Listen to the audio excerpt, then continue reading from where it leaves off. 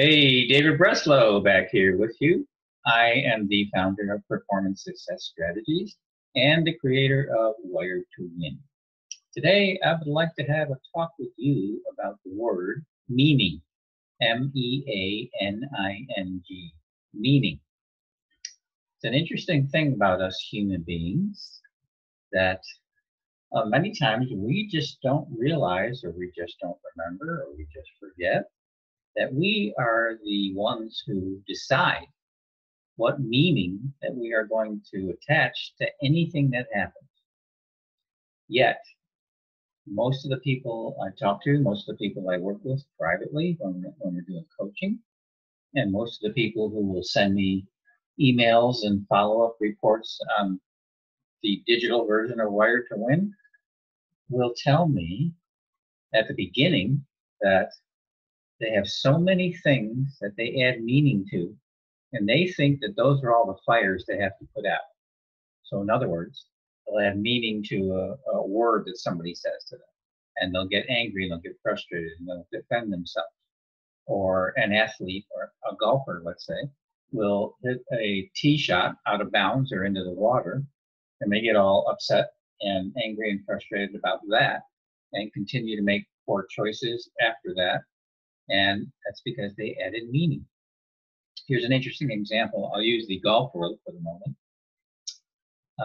A golfer will call me and I'll ask him or her, so tell me what area you'd like to work on. Tell me what's an issue for you.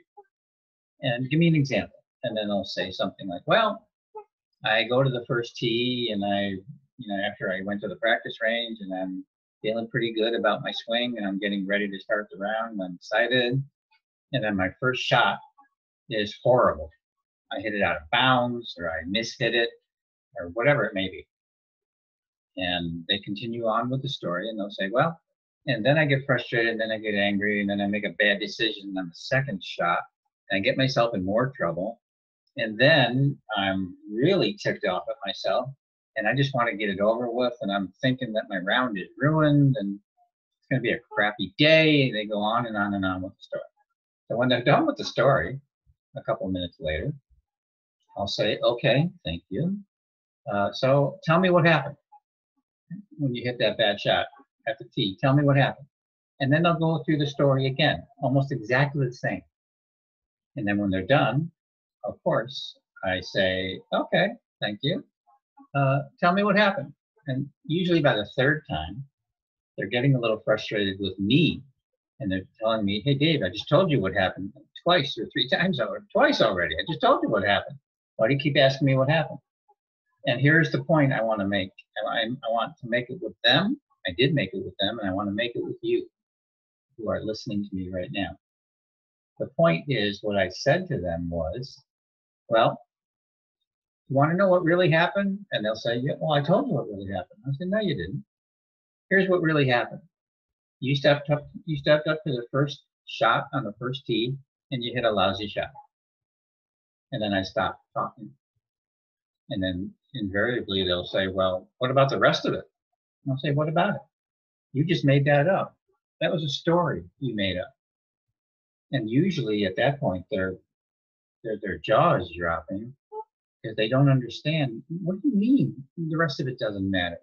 And here's the point. Because this golfer added so much meaning to that one event, which was just the first swing of the round, that he told a story that was so filled with negativity and toxicity and self-judgment and criticism and worry and fear and doubt and all this stuff. And these are the things that most people think they have to go work on. That's what's interesting to me. So whether it's somebody calls me for life coaching or golf coaching or actor coaching, it doesn't matter what it is, that they're so consumed with the story that they keep telling themselves. And they think the story, it has to be dealt with. All those little individual reactions to that story are what they believe has to be dealt with. So they call a coach. Hey, can you help me with this frustration and my reaction? and my anger and my self-criticism, and they'll give you a beautiful list of all these things that they think should be worked on. But then you call somebody like me and I say, no, no, no, no. You don't need to work on those 10 different things. My gosh, that takes too long. That's too hard. That's not the issue. Okay, what's the issue, Dave? Well, the issue is the story you told yourself and the meaning that you added to it. So when I introduced this conversation at the beginning, I could have equally just said the word story as the word meaning, because they're really the same thing. So this golfer is telling this beautiful story, and yet doesn't understand why they're so upset. And the answer is because they added meaning, and they did not stop for a moment and be still for a moment in their own mind and say, wait a minute, what just really happened? Besides the story, what just really happened? Well, what really happened is I just hit a bad shot. Oh, okay. So here's where your power can now return to you. It's a power you always had, but you have given in to the story. You have made the story more powerful than you, the individual. And that is a crucial, crucial error. You are much more powerful than any story you will ever tell yourself. Okay? So instead of falling apart with that story, that golfer now just stops for a minute. As soon as he feels a reaction coming on, he says, wait a minute. What story am I telling myself? And then he hears the dialogue, because you actually are talking to yourself. It's an inner dialogue. It's a story. You're telling yourself, as if there's two of you. One of you is telling the story, and the other one is listening and believing it. Well, I'm suggesting to you that story is baloney. Don't listen to it. Don't believe it. Dismiss it. In fact, don't even let it get started. So if you can cut that story off before it even gets started by understanding that, wait a minute, I'm about to tell myself a story here. And just ask yourself this little check-in question. What really just happened? What really just happened? Oh, well, what really happened is I hit a lousy shot. Oh, okay. Yeah, but what about the rest of it? Your ego is going to kick in and want to get involved. Well, what about the rest of it, man? Well, and then you now understand, well, the rest of it doesn't mean anything.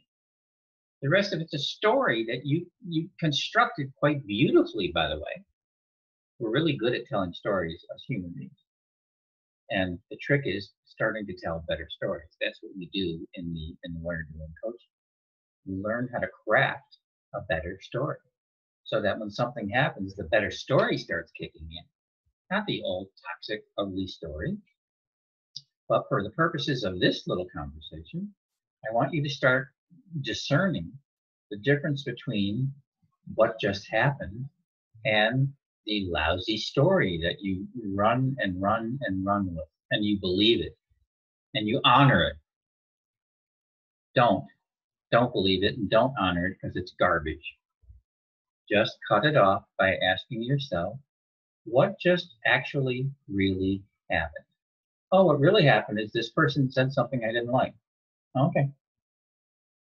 And from that point, you can have a new reaction because you can add a new meaning to it. You could actually say to yourself, I'm like, yeah, so what? You know, that's one person's opinion. Or to the golfer, okay, I just hit a lousy shot. What just really happened? Well, what really happened is I just hit a bad shot on the first tee. And that whole story that I usually tell myself is ridiculous. And you can start actually rationalizing quite consciously with yourself. Like, how could I tell myself that the rest of my round is going to be ruined? It's the first shot of the day.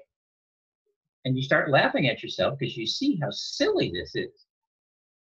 Or this hole is ruined, or my round is ruined, or I can't use my driver for the rest of the day. All these crazy stories that golfers come up with, all these crazy stories that actors come up with. I'm a lousy actor. They didn't cast me. They didn't like me. Oh, I blew my monologue. I always blow my monologue when there's 3 people sitting in front of me and 2 of them are men and 1 is a woman. I mean, the stories that we tell ourselves are just really ridiculous. Start laughing at them. They're ridiculous. So again, the main point, make a distinction between what actually really happened and the story that you're telling yourself. And one easy way, quick way to do that for the moment is to check in and say, well, wait a minute, what actually just really happened? And your brain, your mind will tell you what just happened. Oh, I just hit a bad shot on the 50. Okay, so what? Yeah, I got a little nervous. People are watching, and I get a little nervous when I start my round. I put a little pressure on myself. You talk to yourself. Be honest with yourself. I actually didn't audition that bad. I could have done better. Maybe I need to prepare more next time. Be honest with yourself, but don't start with the darn story. The story is ugly. The story is toxic. Look around you. Look at the world around you. Listen to people's stories. You can tell that somebody's telling them a story as soon as you see somebody have a lousy reaction to something. You know whether they tell you or not, because they're probably not going to tell you. They probably aren't even aware of it. You probably weren't even aware of your stories maybe before you heard this. But they're always telling a story. We are always telling a story. Always. And that story is playing out. That's how amazing the mind, body, emotion, and energetic connection is within us. And that's the essence of the teaching of Warrior Training. Those are the 4 elements. So you tell a story and it's impacting your mind, your body, your emotions, and your energy because you believe it. That's all. It's just a story. You realize you have the power to tell a different story at any time you want. I don't care how long, how many years, how many decades you've been telling yourself the same kind of story over and over and over again. That you can tell yourself a different story in the snap of a finger. So I'll leave it at there for now. If you're interested in learning more, please visit www.mentalgolfcoaching.com or www.davebreslow.com. Leave a message here in cyberspace. I'd love to hear your reaction to this audio and love to get into a cyber chat with you about it. But please consider how important the stories you tell yourself are and how foolish a high percentage of them are. They're just toxic. They're just toxic. And you can cut that off anytime you choose. So Dave Breslow, good to be with you again.